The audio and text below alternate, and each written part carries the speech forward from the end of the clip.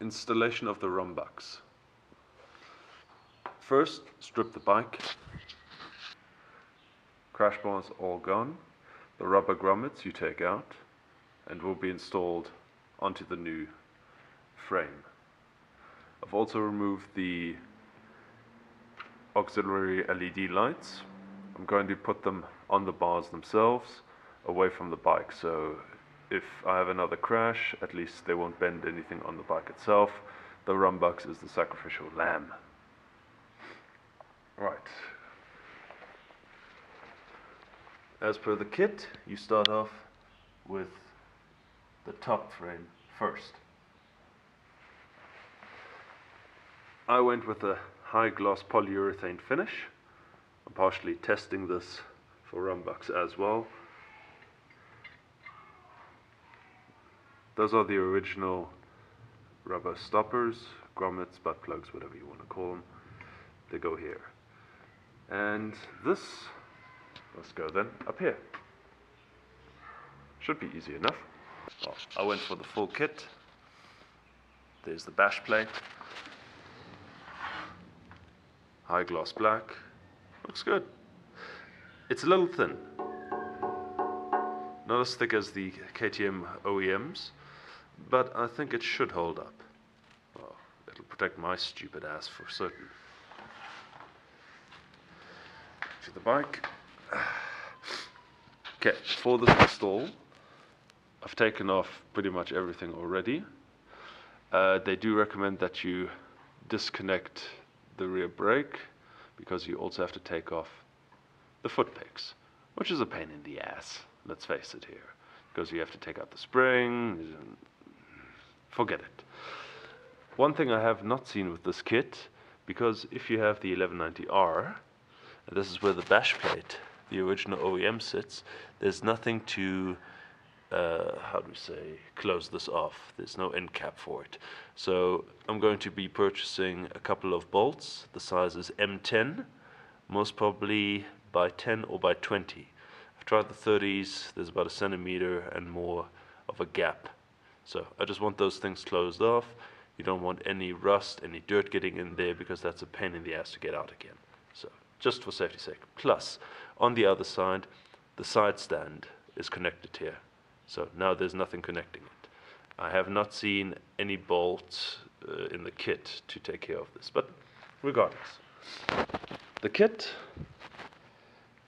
comes with, if you have a normal 1190, you will need this. This is for the oil filler cap. The 1190R already has this, so it's a nice touch. Bolts, extension brackets. Looks good. Looks like the powder coater didn't pay attention here. Yeah. Oh well. Tools is pretty much what you need. Loctite you still need. Loctite 243, not 242. We're going for the stronger stuff. And you get a nice manual on how to do this. Although, look, this is a digital age. I would have liked to have a PDF file, full color, because it's grainy and look, don't call me spoiled, first world problem. I'd like to have an iPad next to me with full color instructions. Yeah, I know, I'm a numbnuts. Okay. What else? Well, that's pretty much it. We're going to start the installation. I'm going to go through it piece by piece. Right. Top bars are in position. What have I learned so far?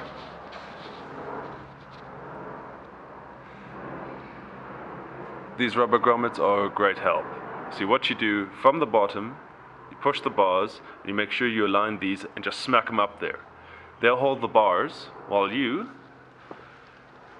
go to the top and quickly put these bolts in. Again, nothing is tightened, everything is loose, which is as it should be. Do not tighten anything. With my stupidity, I know. I'll probably have to take it all off and start again. Part of the tools, a torque wrench. You will need to torque some of the nuts down to 45 Newton meters. We'll get there. we are going to attempt the bash plate. Instruction manual says it works great if one person, which means you need a helper. Well, let's see. If I can do it, any idiot can do it. My double-digit IQ will assist me in performing this great feat. The best thing is this kit comes with split pins to replace the ones you've bent over. Problem is, this is for OEM. It might work for these Black Dog cycle works. We'll figure it out. Okay, looks relatively straightforward. Goes there, this, there, and this, there. Maybe I should get my 2-year-old to help me. Okay, quick update. If you're doing this by yourself, it's doable. What you need is a little bit of patience, take it slow. A size 13 USA boot helps also immensely. The manual says from the bottom, I found it, if you go from this angle, up. Get this through the engine first. As soon as it's round about here, you can just gently lever the pan through. Be careful here that you don't scratch it like I've done again. And once that is done, you can stop holding it. You put your size 13 or equivalent under here to hold it in place, and you just tighten these two. That'll hold it in place. And I found putting this bolt just loose in here makes your life a little bit easier. Right, so nearly done. Time for the other side. Oh, before I forget, the bolt I was referring to for the OEM bash plate, right there. And as you can see, if we go underneath, your your side stand is right there, which is a bit of a problem because now I've installed the bash plate, I don't think I can get to it, and I haven't bought the bolts. What to do? Ah, got an idea. So, after hobnobbing about a bit, I ended up using the bolt which the kit supplies so you can fit this bracket on a normal 1190. And using a bit of glue, I took a couple of spacers and made a shim. So now it fits nice and snug. Bit of Loctite, 100%. Drawback, I had to take this bloody thing off again. Okay, nearly done. It's beginning to look a lot like Hanukkah.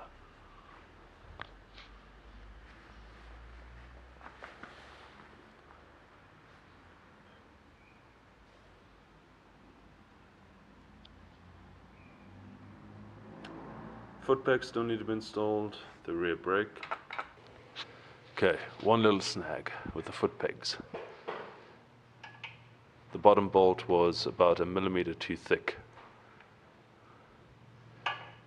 The foot peg fits, not a problem, but as soon as you put the spring in, then it becomes problematic. So if you got non-OEM foot pegs, this may be a step you need to do. But it's easy. You take the bolt to your bastard file and get it done. Any further problems? Not really. Actually, I think it was pretty easy. Just trying to remember that you had to tighten these bolts, tighten the rest, tighten the ones underneath the fairing. Little tip though, I would tighten these things. What was it, 45 Newton meters? Last.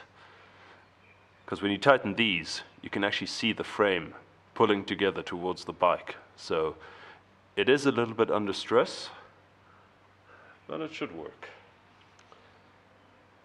Cons, anything bad about this thing? Not really. I suppose the biggest drawback is that you now need more tools in your toolkit. because you need Allen keys, you need sockets to fit those. Worst case scenario, but it's really not a big deal. Looking underneath, free advertising.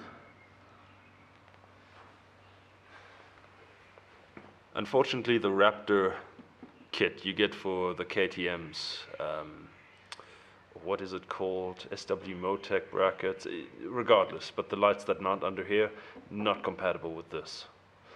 But seeing you've got now so much area to mount lights, I don't see it as a drawback. I might actually consider putting the lights here, maybe here. That's coming up next. With the kit, you get a pair of these. Nice. It'll help. Yeah, so Rumbux, proudly made in South Africa, being exported. Solid product.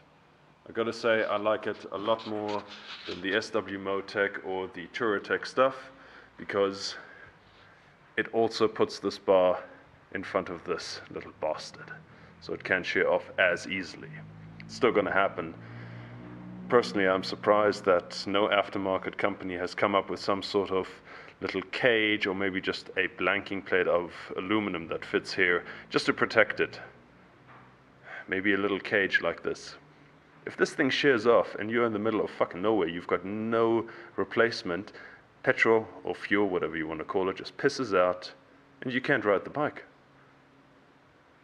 Best thing you can do, if it shears off here, put your bike on the ground, let it go over the hot exhaust, pray that it ignites, and you got a Viking funeral, and insurance can pay for a new bike. Yep.